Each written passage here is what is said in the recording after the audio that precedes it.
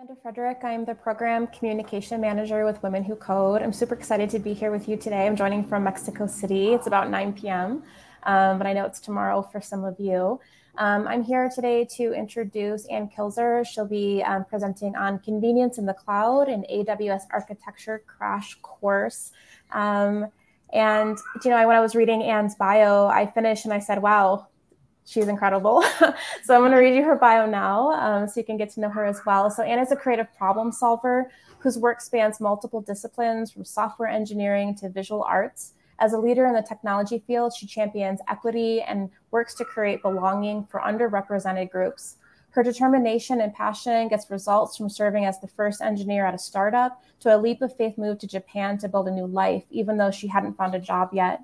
She grew up in Montana, USA, and enjoys spending time in nature. In her spare time, she practices Japanese calligraphy, international cooking, and indigo dyeing. She currently works as a software architect at Slalom Build, Japan, and volunteers as a senior director for Women Who Code Tokyo and APAC. So really excited to have you here today, Ann. And thank you. And we'll wrap up about 10 minutes and take questions, and we're super excited to hear from you. So this is Convenience and the Cloud, an AWS architecture crash course. Thank you, Amanda, for the lovely introduction. And let's get started. So I'm going to use the metaphor of a convenience store, specifically a Japanese convenience store, to take us on this journey through learning about AWS. So what makes Japanese convenience stores different? Well, we shorten it to konbini because we like short words. And yes, they're a place to buy snacks, magazines, small groceries, or your favorite beverage, but there's so much more. There are 56,000 operating in Japan. You can send faxes, do copies. Yes, we still use fax machines. You can get your resident certificate. You can withdraw cash, pay your bills.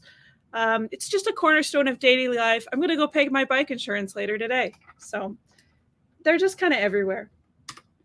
And you can just put in the chat, what does Amazon Web Services and Conveni, what do they have in common? So if you have any thoughts, put in chat. Let me actually switch to the comments. Yeah, so what do they have in common? Well, my answer is wide, perhaps overwhelming variety of options. They're ever-changing, always new, and they can make your life easier if used correctly. Today's agenda, we'll start off by talking about Amazon Web Services. Then I'm going to talk about toy problems and what I mean by that phrase. Next, we'll go into a proposed architecture, and then in detail from back end to front. So we'll start with our database, DynamoDB, move into our compute layer of Lambda, API gateway, then front end, website hosting on S3, getting it to your client with CloudFront and how we put it all together. Lastly, we'll talk about AWS certifications and further study. So let's talk about Amazon Web Services. This is on-demand cloud computing services. It was introduced in the mid-2000s, and they have services such as compute, storage, machine learning, analytics, and networking. But you don't only get these resources, but you get some advice on how to use them widely. So there's a wealth of documentation. I've noticed too, if you give feedback on the documentation, a tech writer will come along and improve it, which is great. They give a lot of example solutions on how to make it better. And they have these guiding principles called the well-architected framework to help build secure and robust solutions. One of the other advantages of AWS and other cloud services is you pay for what you use. Traditionally, if you were going to start a company and scale up a business, like a tech company specifically, you would have to anticipate what kind of traffic you'd have, order servers, install them into racks. That would take months. Then if you have more clients and you need to grow again, you've got to wait another 3 months, hire a person to maintain it. You don't have to pay for the hardware cost anymore. You can just get in there and start. You can dynamically scale based on the day of the week. There's also a very great free tier that's good for people who are just starting out, who are prototyping. And there's budgeting and cost tools to help you use the services effectively. The well-architected framework contains 6 pillars. It's Amazon's guide to best practices. The pillars are operational excellence, security, reliability, performance efficiency, cost optimization, and sustainability. Sustainability here is in the environmental set, which is in the environmental sense and not in another context, but it is thinking about how much power are we using? How much carbon are we using? So this is really great that we're being good stewards to our planet. I don't have time in this talk to get into depth on all of these, but there is great documentation on Amazon's website. I'm going to talk a little more about security and cost optimization because I think those are really important when starting out, because if you don't do those, there can be bad consequences. So those are some that I like to start with.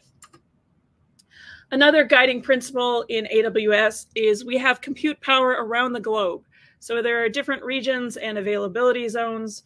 We see there's Asia Pacific, which is closest to probably most of the people at this conference. The regions are separate geographical areas for AWS compute resources. Within a region, you have various isolated availability zones. Which one should you use? Well, if you're just building something, a prototype that you're using yourself, pick something close to you. I'm picking Asia Pacific Northeast 1. If you want something robust, planet scale, fault tolerant, you'll start using different availability zones or different regions. Make your data close to the client or make it in different places in case there's a power outage or some network issue. So you have a lot of choices here. And if you want the latest and greatest features, one in the USA will probably have the newest stuff. For cost and budgeting, again, this is one related to that, well-architected pillars. There's that free tier, and if you create a new AWS account for the first 12 months, you get some pretty good deals. There's other services that are always free. The cautions, though, I'd say is do check this out. Don't ignore it, because if you incorrectly configure something and you allot a lot of compute power that you end up not using, you can end up paying a lot of money. You can go from paying a few dollars to thousands of dollars with a couple clicks. So you have to be responsible. There are good built-in tools to help you use the tools widely. And if you're just brand new to this, go into the budgeting tool and set your maximum monthly spend. Say, I don't want to spend more than $5 a month. That's my limit. That's what I have. Go in there. It will give you an email or a text, and it will let you know when you're getting close to that budget. So they do give you the tools to use it wisely, but it is up to you to take that responsibility. Another important principle related to security is identity and access management. This gives us fine-grained permissions and guardrails. It's controlled via JSON policy documents, and basically it controls who, which is who as in a user or a compute resource acting in a role, can do what. What is a type of action, like read to the database, write to the database, download a file, see this configuration. And then where would be the specific resources. So it's very fine-grained, very powerful. And there's various entities that you'll learn about if you explore it more. A guiding principle in security that's useful for AWS, but just useful in all of computing, is the principle of least privilege. We only want to give users or programs that are performing actions access to the minimal information and resources essential to do their job. So imagine you're staying at a hotel, you get a key card. That key card should give you access to the room that you've rented and maybe common areas like the pool, the lobby, etc. We don't want that key card to give us access to every single room for two reasons. One, malicious actors. We don't want someone to go in, take someone else's luggage, or just be, where they shouldn't be. Another is sometimes we make mistakes. Maybe I went to the 8th floor instead of the 9th floor and I went into the wrong room. So some is up against malicious actors, but some is also just, we're human, we make mistakes. I'm particularly clumsy, so things happen. So if you're using AWS, And especially when you start to use it more, don't give everyone, or if you start to use it with other people, don't give everyone the root access account. You can create separate users and assign permissions via groups, so you can kind of limit the power, and that's protect you from making mistakes, or that's also just to trust everyone. So next, let's talk about toy problems. So I went to grad school at UT Austin. I was in the PhD program, but I just got my master's. And when I was in that place, I faced a lot of new challenges where we'd be exploring science. We'd have these really unbounded problems. Like in undergrad, oh, the project's due next week. You'd finish it, you'd get an answer. There maybe is a textbook answer guide that would tell you if you were right or wrong, or your teacher could grade it really clearly. This was unbounded. We would work on things that maybe would take a year and a half to work on a research paper. And it was an extension of another paper that took 3 years to work on. So it was just much broader. There wasn't that right answer, and we were pushing the boundaries of science. There was new territory. Now, AWS isn't so much the boundaries of science, but it is very vast, and there are pretty much infinite configurations on what you can do with it. You can plug and, connect different things in new ways. So you'll have these really open-ended problems. And so we need a way to navigate complexity, otherwise we just drown in it. So put in the chat, would you rather, and again, I'm a Japanese train nerd, but would you rather build a steam locomotive, understand, water pressure and pipes and, welding and track gauges? Do you want to learn all that? Or do you want to build a little toy and then gradually iterate on that toy? Which learning approach are you going to take if you have to become, build something? You see in the chat, I think there's a delay, so you can put toy if you'd rather build the toy. You can type SL if you want to take on the challenge and build the steam locomotive. I'll give my answer, which is I like to build the toy first. I like to start small and iterate. And when we build a toy, okay, yeah, now I'm seeing people are saying toy, toy, toy, iterate, yeah. When we build a toy, we want to simplify and reduce scope as much as possible. So imagine you're building a distributed system. The minimum distributed system is 2 computers. You have 1 network cable between 2 computers. So you've reduced the parameters. I'm not thinking about 100, I'm thinking about 2. You're going to cut unnecessary features. You're going to aim for good over great. Another key point of making a toy problem, we are honest that it's a toy. I don't go, hey, look, I built a steam locomotive. Look at how great it is. No, we enumerate the assumptions we made, and we're just very clear of the limitations of our system. Think of it a lot like a minimum viable product in industry or prototyping. So yeah, these guidelines we're going to apply now to, oh, yeah, one more point is just on avoiding complexity. We'd have these metaphors we'd call like yak shaving or rabbit holes. They all basically just describe different ways of overcomplicating things. But in grad school, we'd also use the word punt. And we say, hey, you're making it too complicated.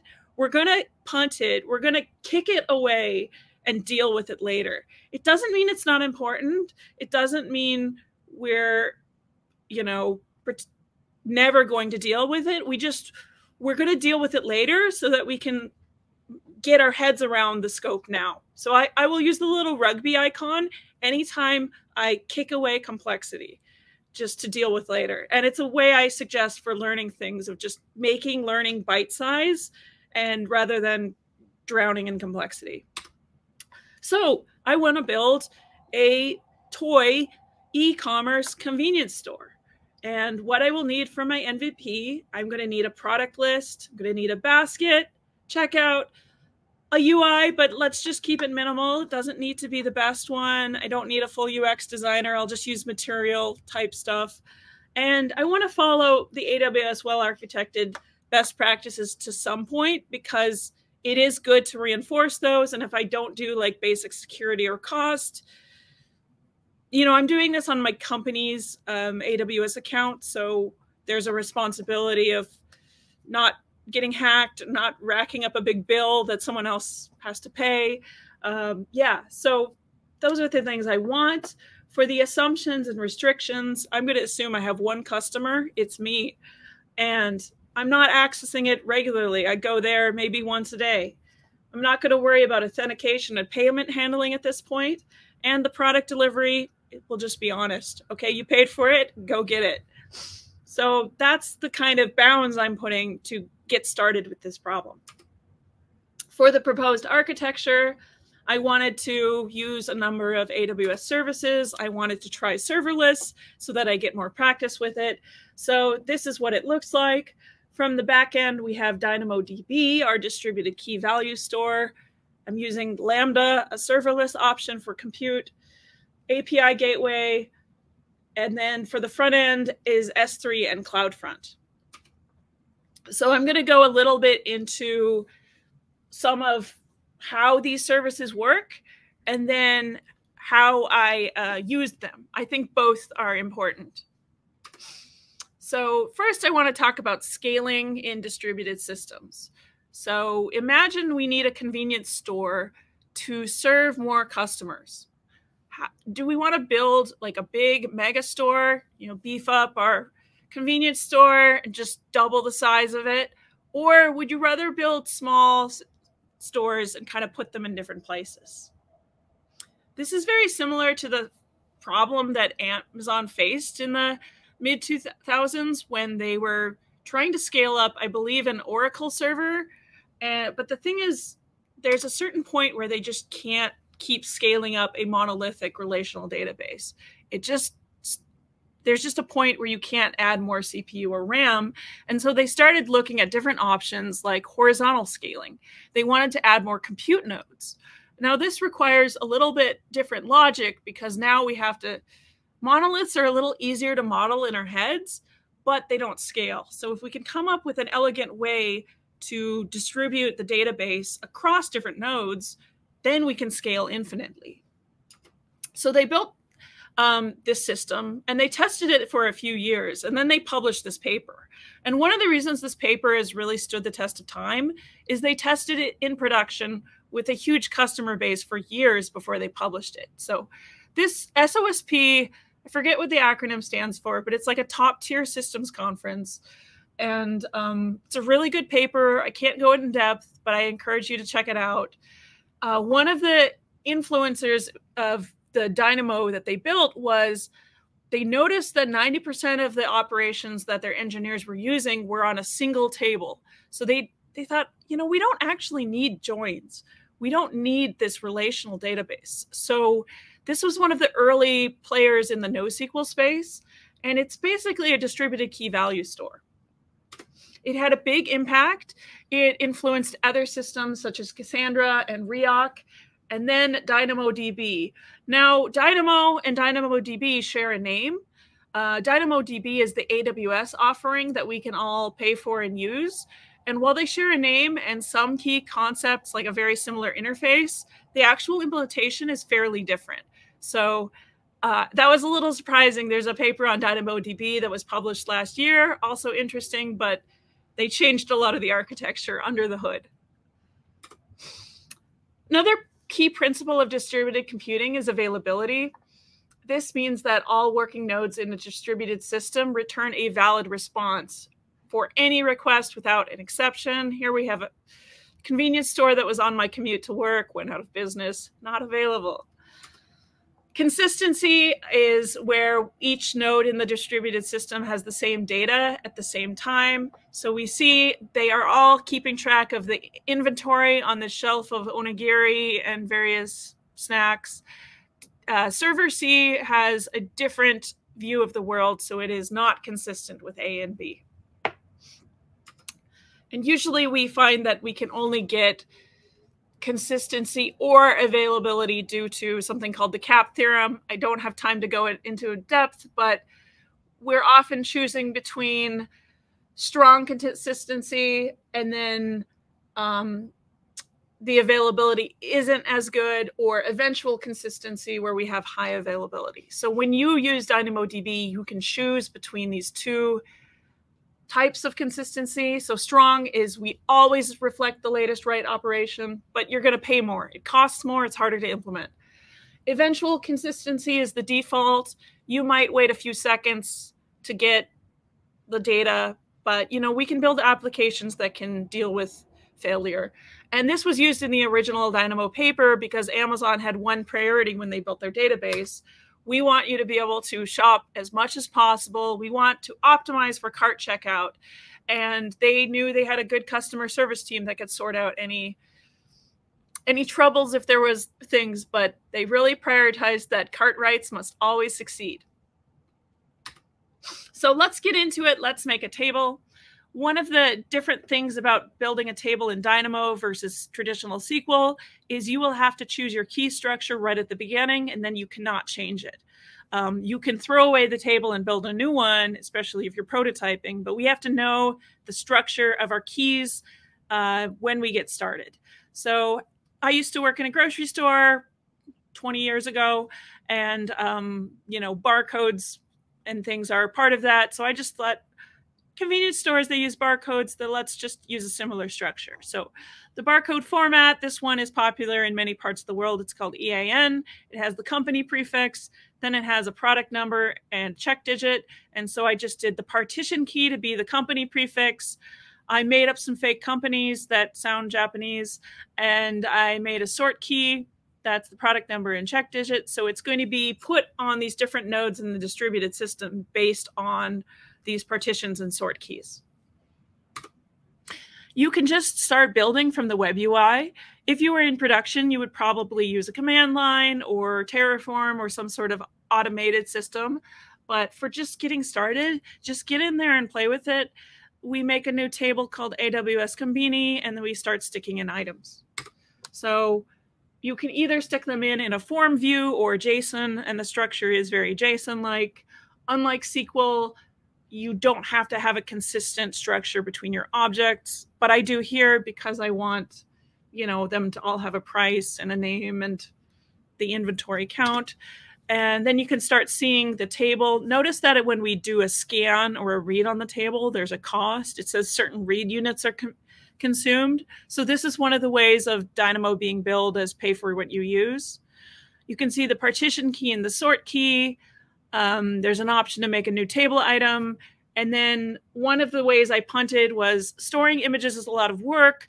I just used emoji because it had enough symbols that I wanted. So that was a way I simplified this toy problem. So yeah, there's our table. Another way I punted is I have a separate table for the basket. A lot of Dynamo experts will recommend single table design, and that is a good goal to eventually move towards. But when you're starting out, it's okay to just do the easier way and then, make that learning curve smooth so that you don't have to you don't get overwhelmed in the details. And as far as cost, you can use the pricing calculator to really understand if I ran this table at a year at the way I've provisioned for it, it would cost me about $8 US. So use these tools to stay in control of what you build. Next, we want to talk about Lambda. To talk about this, we really have to understand the difference between server and serverless. So again, I'm going to ask the audience, would you rather pay to run compute resources 24/7 and you get the fun of maintaining an OS? Or you can choose to pay on demand for short running compute resources, and then you don't have to think about the OS. So which would you choose? The answer is really going to depend on the kind of problem you need to solve. If you need a backend server that's running a search engine that's available 24/7, you'll probably need a server model, and something like EC2. This gives you a lot of availability. You do have some more responsibility, but if you need that always available, you can do that. If you want to have short running jobs and you just want to think about the function, Lambda is the better choice. So these functions are triggered in response to events. They run for a maximum of 15 minutes, and they have automatic scaling. So if you need a lot to run in parallel on demand, it can handle that. AWS handles the administration, the OS for you. And while that's fun and great to learn, it is a lot of work. So, you know, you don't have to think about it. And it comes in one of many programming languages.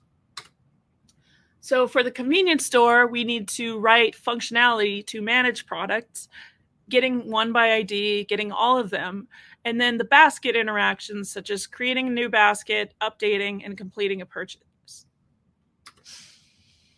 So the example function in Python, I've simplified it so I can show it on the screen here, but a couple of the key points are we're using a library called Boto3. And again, I did this in Python because the Python support in AWS is a little better.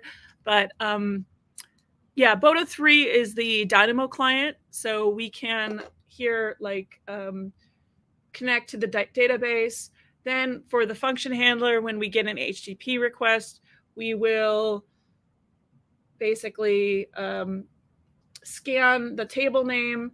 We're going to get all the products. I have this helper here that's called convert DB to JSON product. It's brought in via something called a layer that lets us reuse code between Lambda functions. So it's a little more advanced, but it helps clean up the code. And then we return an HTTP status that says, okay, we got it, and we put the products in there. And the web UI is the way I developed it. Again, you might not use this in a production system. You might use more of a build pipeline, but just doing this small, I liked that I could kind of test it out here, and it was a good way to start. Next, we need to expose our functionality via an API. So we use API Gateway. There are two flavors. One is called HTTP API. The other is called REST. It's a confusing naming because they're both REST, but just remember that the HTTP one is the newer one and it's cheaper. So I recommend that. You can connect it to many different integrations, but we're going to connect it to Lambda because that's what we built. So you can see the endpoints I've made and the products get, we're going to connect to the Lambda that I just wrote. Last, with our API, we'll always have to think about our friend cross-origin resource sharing. You'll start getting little errors when you connect your front end that says you can't go to that different domain. So you'll have to tell it, and there's a place to configure it. I spent too much time on this, but you always have to do it. So you'll have to put in the origins that you're using. So I'll put the local host, and later we'll have to come back and put the CloudFront address. You could put a wildcard too, depending on your preference. For the website hosting, we need to put it on S3. In the interest of time, I'm going to go through this a little quickly, but basically S3 is a data storage mechanism where we store data in buckets. We can do static websites on it, and we can put access control to see who can get that bucket. Making a bucket public has some risks in terms of cost and security, so use it with caution. I am not going to make a public bucket here. So first we need to make a bucket. And one thing that's interesting is they have to have a globally unique name. Nobody else in the world picked AWS Conveni. Hooray, I got there first. So that's what my bucket is called. Then we put the code in it. I'm using Bitbucket, and through OIDC Connect was able to set up a pipeline to automatically deploy my code. I don't have time to go in this in detail, but there are great articles online to look it up. And then you see that you've got your built front end, which is a React website, and it's here. Hooray. We need to tell S3 that it's hosting a website. We need to tell it where the index document and error document are. Since I'm using React Router, I just point both to the index HTML document. And now to actually see it, since our bucket is not public, we use CloudFront. CloudFront is a content delivery network for AWS. It is a globally distributed network of proxy servers and data centers. So it basically gets your data close to the client, which creates low latency. You can add other tooling in there too, like traffic encryption or access control. And the pricing's really good, 1 terabyte data transfer out on the free tier. So we go in, we set up, it's called a distribution. We basically say, I want a CloudFront CDN, point it to this S3 website. And then, this is the big reveal, we can put it all together, and this is what the website I made looks like. And I have a recording of interacting with it. Basically, every time we do a click there, it's doing a put request to update the shopping cart. So that is going through, it's getting the site through CloudFront and S3 down to your client, and then the put request is going to API Gateway through Lambda, and then Dynamo, and then back to the client. So it worked. I got it implemented. It was a lot of work, but it was fun, and I think the final result came out pretty cute. Last, I want to talk about certifications, because this is a direction you can take in your AWS learning journey.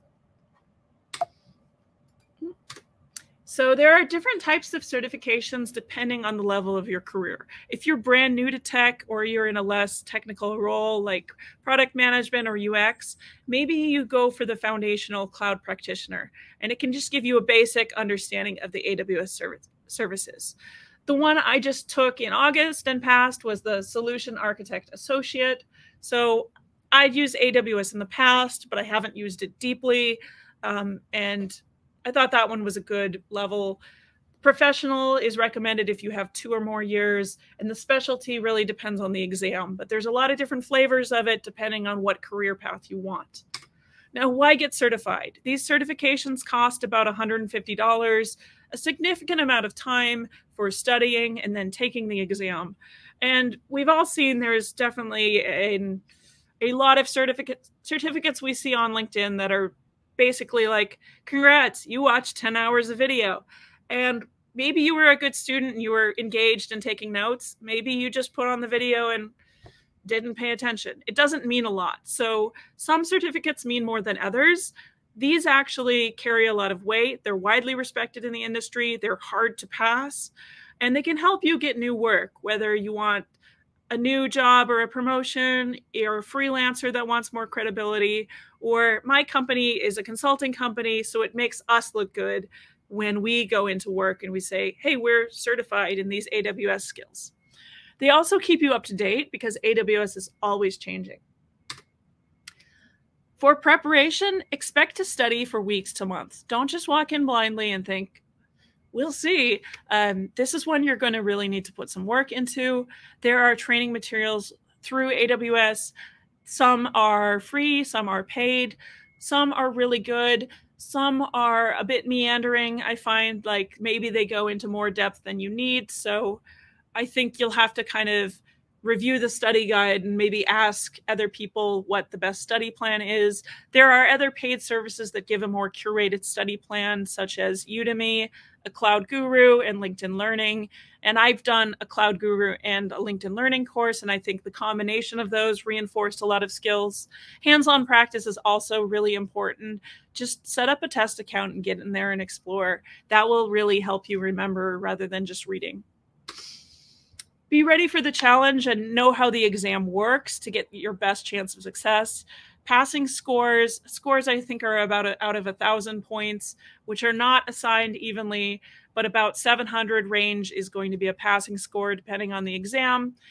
And some of the questions are just tests for future exams, so some of the questions are unscored. So understand how it works. It will give you a better chance of success.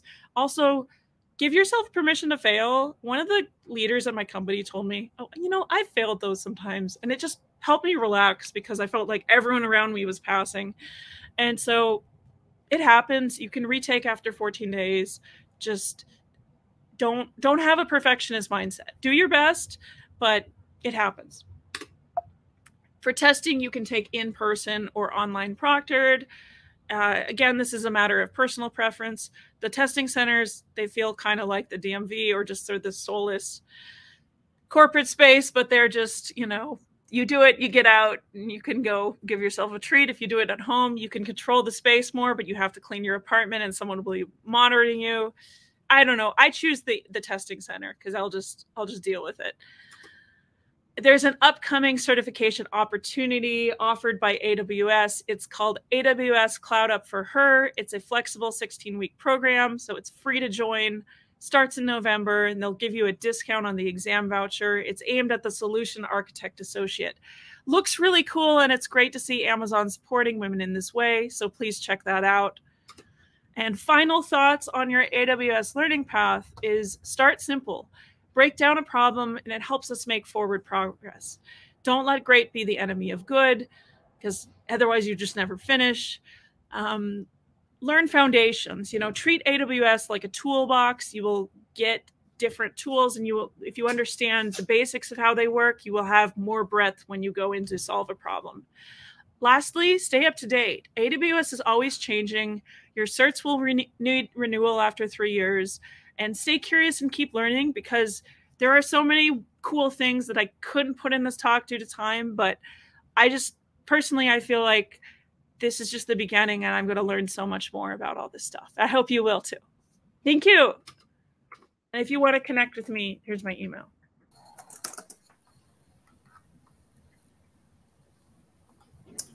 Oh, that was really interesting. And I had no idea how complex the AWS toolkit was and how much there was to it, and all of the work you put into your presentation. It was incredible. We did have a question in the comments from Valeria. And I wonder if we could get this put on the screen if that's possible from our wizard in the back. Yeah. So great. So I'm planning to take the cloud practitioner in December. I would like to take the next developer. My question is, what is the time approximation in months for preparation for the developer exam? Yeah, that's a great question. I think I might actually take the developer next too, because it sort of overlaps with the architect, the solutions architect one. For me, I was fortunate that I could spend some of my working day studying for it and watching like the Cloud Guru training and doing the LinkedIn learning. So I think it took me about a month of just going through the videos. But again, it's hard to just sit down and just go through the videos straight, because you'll kind of go mad. It's too much. It is good to space it out with other things. What I did like about it is they had a lot of labs, but I kind of need to do. I can't just listen. So I started in July, and then I took the exam at the end of August. So for me, it was about 2 months of study, of pretty intense study. If you're doing it after hours, like you're doing it on weeknights or weekends, you might have to stretch out your study plan to 3 to 6 months, depending on how. I would just say, like, go through the material, expect to spend a couple months. And then when you get to a point where you feel like you're 70% through it, schedule that exam, just to kind of keep pushing you through.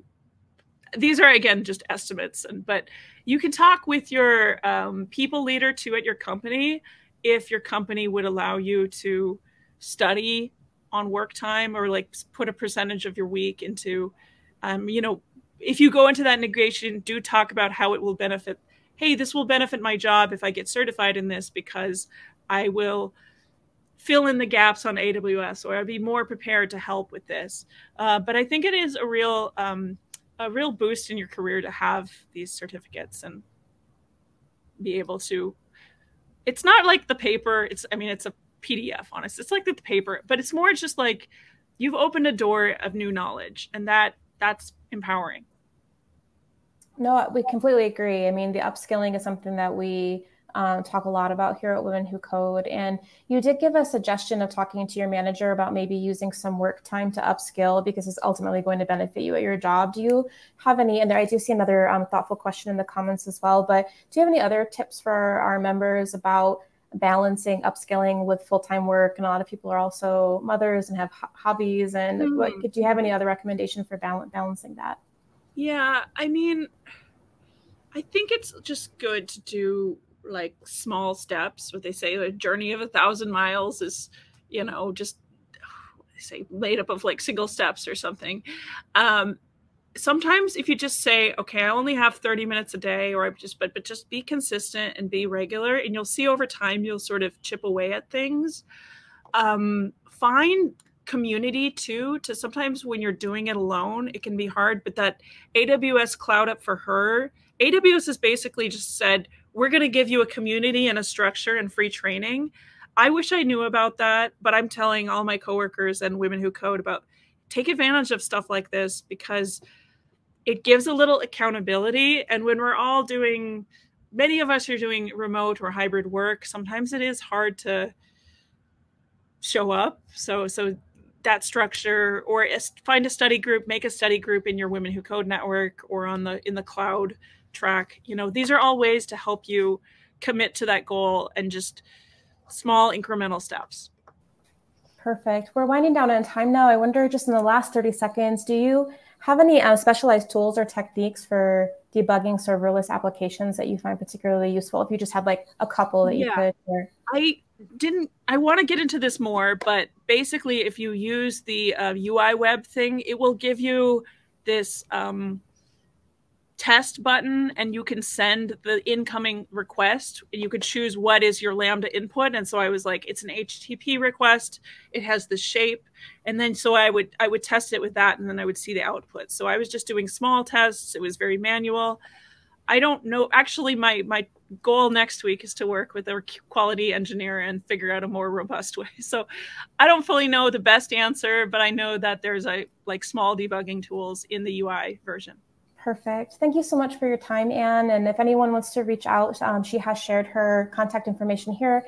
Thank you, everyone, so much. I hope you enjoy the rest of your conference time. And thanks so much, Anne, for this helpful presentation. Thank you.